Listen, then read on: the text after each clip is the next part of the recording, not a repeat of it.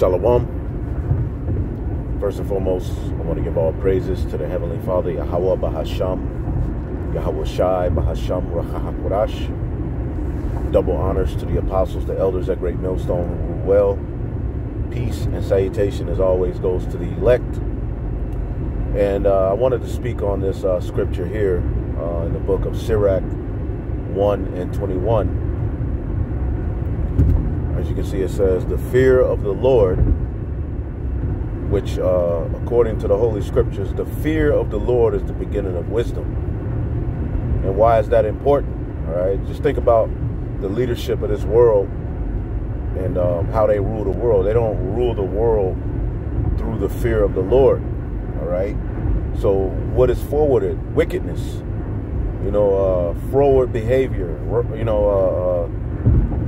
Pride. Which are behaviors that eventually lead to judgment. See, that's why the scriptures, when you get the Holy Scriptures, the prophecies always call out Esau as being the most proud. All right, the pride of thine heart hath deceived thee. I am against thee, most proud. See. And as the scriptures say, as the ruler is, so are the people. Okay, so people are dwelling without care. And the prophecy describes America in Jeremiah, I believe the 49th chapter, as the wealthy nation that dwelleth without care. Meaning, ultimately they're proud. They believe in their own BS. All right, which is a behavior that you Israelites, a culture, a way that you Israelites have taken on, all right, to your destruction. Okay? Meaning you live your life, but the fear of the Lord has nothing to do with your decision making, your culture. So therefore, what forwards itself? Pride, wickedness, sin, iniquity, which iniquity is sin. And the scriptures talks about how our people add sin unto sin. I mean, you just got to think about the fact that you fear the Lord. Therefore, knowing it's true. Therefore, you think before you do. Okay? Meaning you're living your life now guided by the fear of the Lord. So what does it do? It turneth away wrath. Okay, it puts you in a better position. You're not reacting based upon the flesh. Now, the emotion of what comes with the flesh will always be there. Okay, emotions are normal. Emotions towards things are natural, right? But if the way that you react to that emotion is not guided with wisdom or fear of the Lord, which is the beginning of wisdom, what does that do? That puts you in a position where wrath will eventually come your way. And that's how our people live their lives. They live their lives without the fear of the Lord. We cannot forget that the Holy Scriptures tells us the fear of the Lord is the beginning of wisdom. Okay, now the Most High is supposed to be the husband to the nation of Israel. Now, when you look up the word fear in the Greek, if somebody can, you can post it. It deals with a phobia but one of the words for it is a woman. Okay, it may be the word fear, or it's something around a word dealing with fear in the Greek. It deals with a woman in fear of her husband. Now, it's not that the woman fears the husband because every day she comes home, he's beating her ass, spitting on her, pulling guns on her, whooping her with belts, pulling out, go get the switch. All right, going to get the switch. Nah, that's not the type of the fear of the Lord that we're talking about. Now, what the scriptures say that Sarah called Abraham Lord, I believe, right? So the Most High, through Yahweh Shai is our Lord, right? So that being, the way that we fear him is understanding what he likes, what he wants, what he dislikes, behavior he's against. Okay? So as the wife of the Heavenly Father, the nation of Israel, coming back into obedience, what do? We, as that faithful wife, we're not out playing a whore and a harlot anymore. We're not reacting and living our lives based upon the philosophies of this world, the gods of this world, what we grew up understanding and knowing as the way to react, being rash, reacting to your emotions in a way, all right, that's not balanced, that can lead to your detriment. We react to things according to the way and vibe we know our husband. Okay? As the Heavenly Father, as we're the wife, the bride, wants. All right? Even women, ancient women, because they talk about this modern women, right? You have the modern women, and then you have the ancient women. One thing about the women of old, they always gauged the mood of their spouse, their husband. As the head, they always gauged what spirit he was in, and then they will react accordingly. All right, to add or to ultimately remain silent in whatever situation it may be. Now, we know that the Heavenly Father is angry, right? Your Father's angry, right? And there's particular behaviors that's going on within this world that we know judgment is coming for what does that do? That makes you operate with wisdom, with fear, which keeps you out of what? Let's read it again. The fear of the Lord driveth away sins. So when you fear the Lord, which fear of the Lord is the beginning of wisdom. Somebody post that. It's various scriptures that said that, I believe. The fear of the Lord is the beginning of wisdom. Right? So you're moving in a way that driveth away sins, not adds sin upon sin, which is all of the cultures of this world, following after the way of Esau, Edom, being proud, not thinking that you'll ever pay. You have to operate with the understanding that what you do comes back to you. So as the remnant, we've come to the understanding that, wait a minute, you know what? Our fathers have constantly failed. Our fathers have constantly rebelled, played the harlot, followed the serpent, followed the heathen, didn't follow the Lord, and look where it's always led us.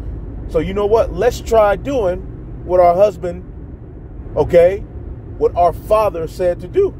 Because wisdom is all moving. The wisdom can be linked to a relationship between a man and a woman. Wisdom can be likened to a son and a father. Wisdom can be likened to a brother and a sister. Wisdom can be likened to water. Wisdom is in all things. Okay, so just because wisdom is likened to a woman does not mean that there's a feminine the Most High is half man, half woman. No. It's just that with all of the creation or the relationships he's created between species, human beings, it's all according to wisdom. So you could always take of any of these carnal, representations of how wisdom manifests itself and liken unto the Most High, his wisdom. Anyway, the fear of the Lord is where it's at, man. And as you see Jake, they're not moving and operating with the fear of the Lord, and they're pushing this as a culture amongst a lot of people in Israel. Okay, they're telling you, all right, to ultimately undermine the Messiah. Dangerous behavior. They're mocking Melchizedek. Dangerous behavior. And they're telling you, you don't have to have an intercessor. So there's no lawyer pleading your cause as you're in this filthy, decrepit state here in Babylon the Great, where you cannot keep the laws perfectly. First of all, you're not sovereign. You cannot keep the law, statutes, and commandments of the Heavenly Father perfectly without being sovereign. What does sovereign mean? Your word, your rule is the rule. It's no other rule. Okay? Your government, what issues forth from your government rules the known world or the world. Right? So you're not sovereign. You can't keep the law perfectly. So you need mercy. But you got niggas clinging and gravitating towards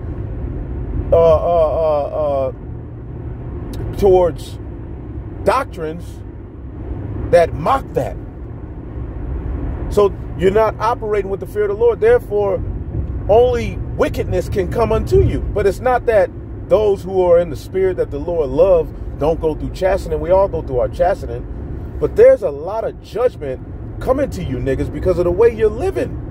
You can't bring black culture and rashness and pervert into this thing of ours. This is a beautiful, elegant feast. Okay? We got musicians actually playing. You don't have it's not a beat machine. No. The person is actually playing the drum. The person is actually playing the violin. The person is actually doing the bongo, the bass. Okay? It's elegant. It's authentic. So you can't bring this world into this beautiful feast, right? The black culture, all of this stuff that we've learned, these ways, that ain't the way to go. There's a whole new way and a new order from the Most High through what? Melchizedek, that we're fighting to get into. Okay? So the fear of the Lord is where it's at. When you don't fear the Lord, you ultimately you're setting yourself up for judgment. And it takes what? Being meek, being humble, which this world never taught us that. So to come to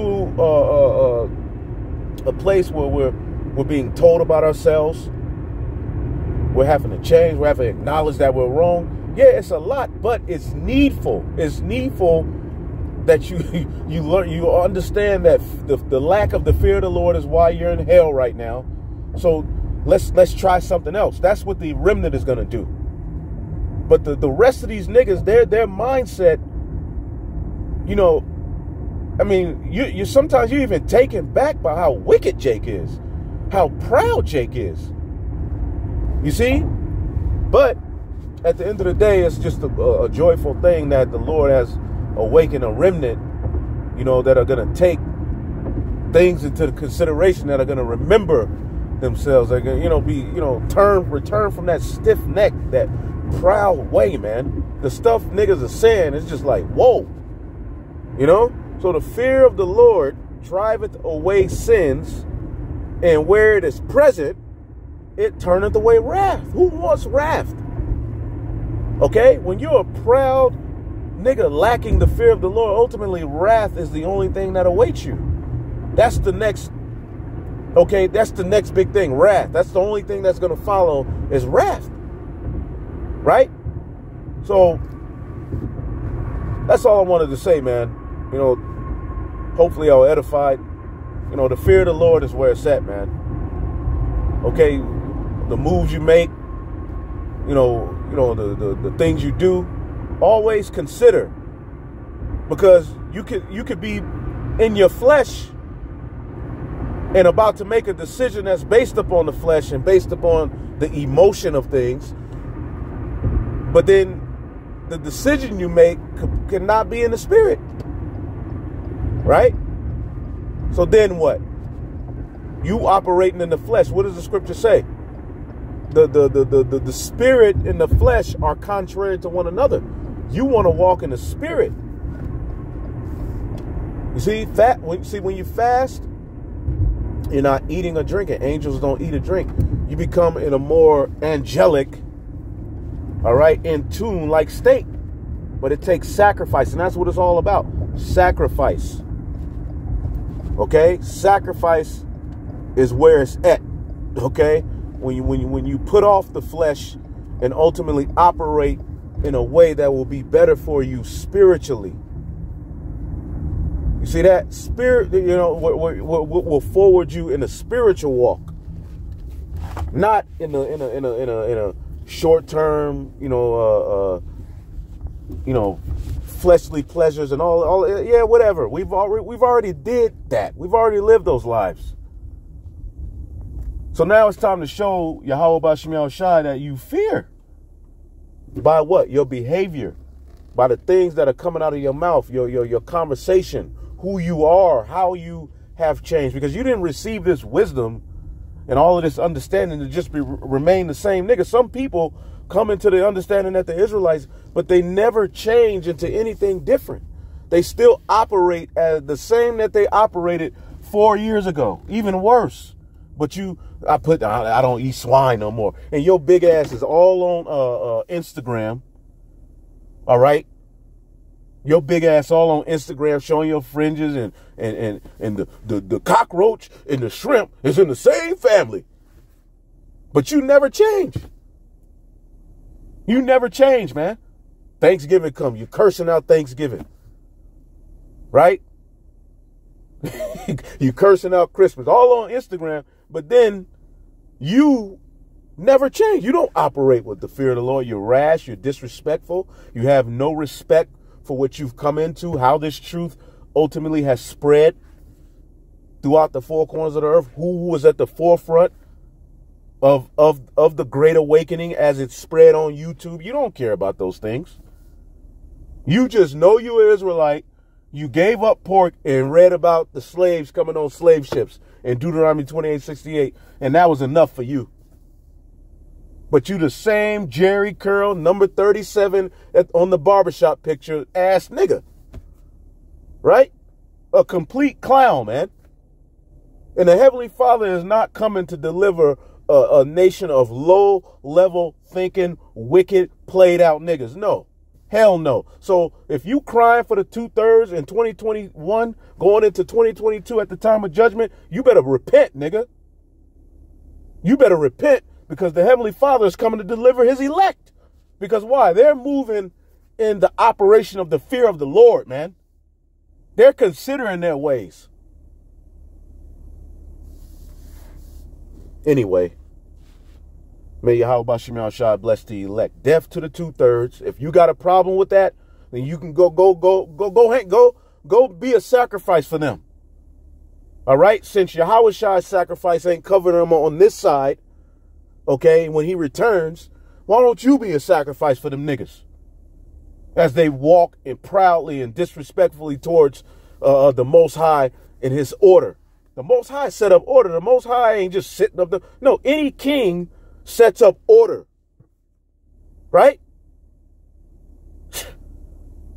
Come on, man. But anyway, you niggas, man, Yahweh Bahashem Yahweh Shai, bless his elect. Cover the brothers and sisters and their children, man.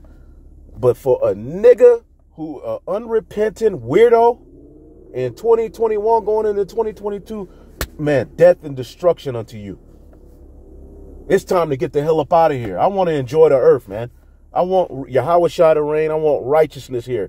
Anybody who's contrary to what the prophecies say need to happen, hey, man, bye.